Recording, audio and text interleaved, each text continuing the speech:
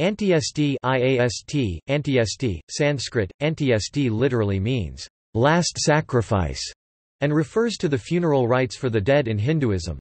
This rite of passage is one of traditional samskaras in the life of a Hindu. It is also referred to as Antima Sanskar, Antyakriya, Anvarahanya, or as Vani Sanskara. The details of the Antyeshti ceremony depends on the region, caste, gender and age of the dead.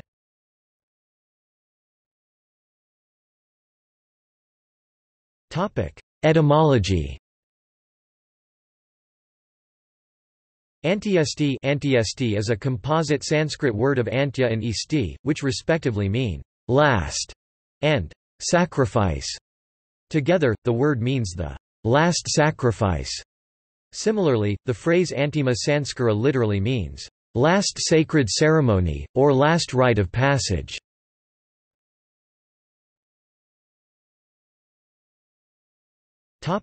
Scriptures.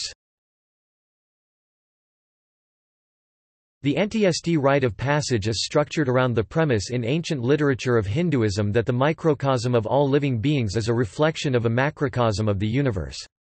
The soul Atman, Brahman, is the essence and immortal that is released at the Antyeshti ritual, but both the body and the universe are vehicles and transitory in various schools of Hinduism.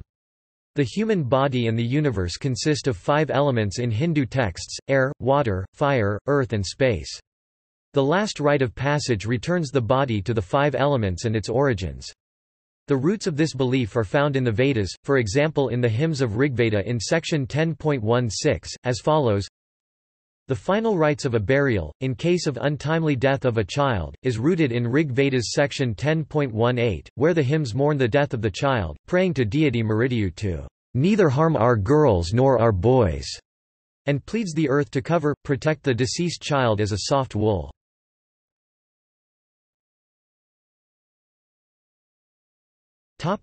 Traditional practices.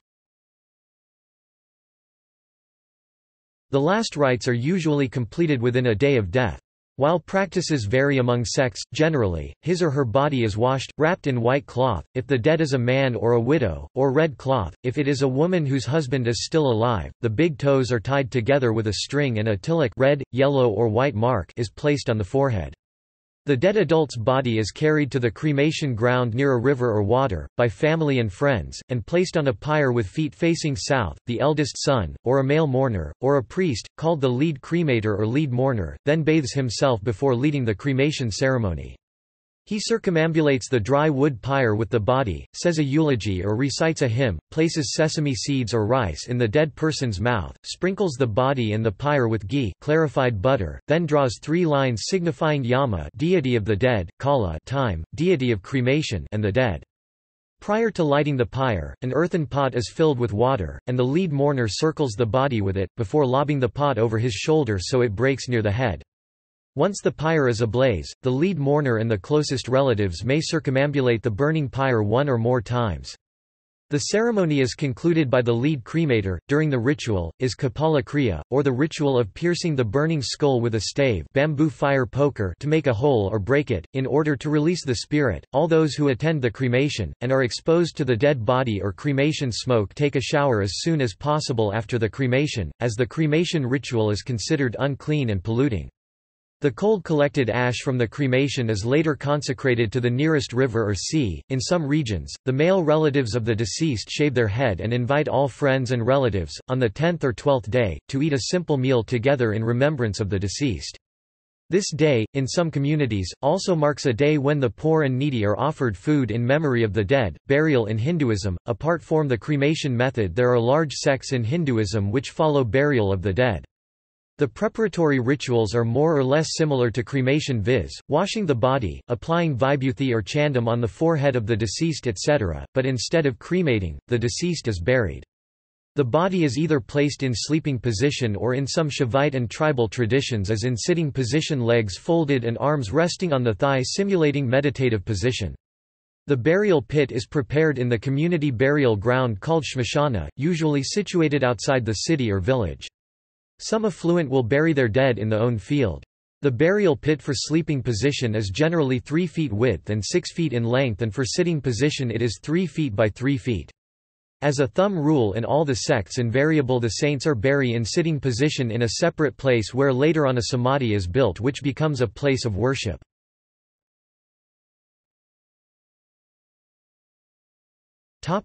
Cremation ground.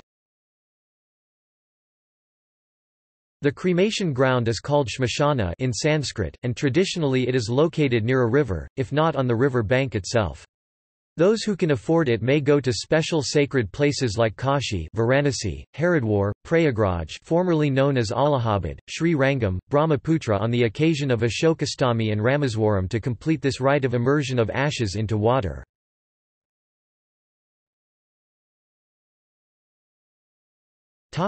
Modern practices. Both manual bamboo wood pyres and electric cremation are used for Hindu cremations. For the latter, the body is kept on a bamboo frame on rails near the door of the electric chamber. After cremation, the mourner collect the ashes and consecrate it to a water body, such as a river or sea.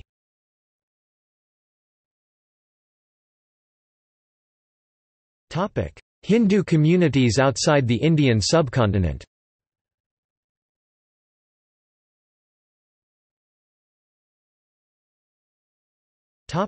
Discrimination in the colonial era. Hindus brought into Trinidad as indentured labourers for plantations between 1845 and 1917, by the British colonial government, suffered discriminatory laws that did not allow cremation, and other rites of passage such as the traditional marriage, because the colonial officials considered these as pagan and uncivilized barbaric practices. The non-Hindu government further did not allow the construction of a crematorium. After decades of social organization and petitions, the Hindus of Trinidad gained the permission to practice their traditional rites of passage including Antyeshti in the 1950s, and build the first crematorium in 1980s.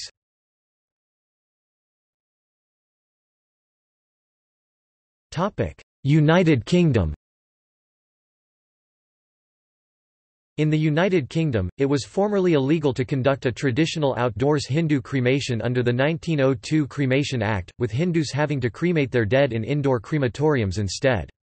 In 2006, Davin Guy, a British Hindu who had been refused the right to have a traditional funeral by Newcastle City Council, brought a case to court in which he claimed that the current law did in fact allow open-air cremations, so long as they were in some enclosed building and away from the public. A High Court ruling disagreed with his claim, and the then Justice Secretary Jack Straw stated that the British public would find it abhorrent that human remains were being burned in this way. Nonetheless, upon taking it to the Court of Appeals in 2010, the judge, Lord Justice Neuberger, ruled that such a cremation would be legal under the 1902 Act, so long as it was performed within a building, even an open-air one. Upon his victory, Guy told reporters that, "I always maintained that I wanted to clarify the law, not disobey or disrespect it," and expressed regret at the amount that the trial had cost the taxpayer. He stated that he was thankful that he now had the right to be cremated with the sun shining on my body and my son lighting the pyre, and he and other Hindus and Sikhs in the country had begun investigations into finding a site upon which they could perform the funerary ceremonies. See also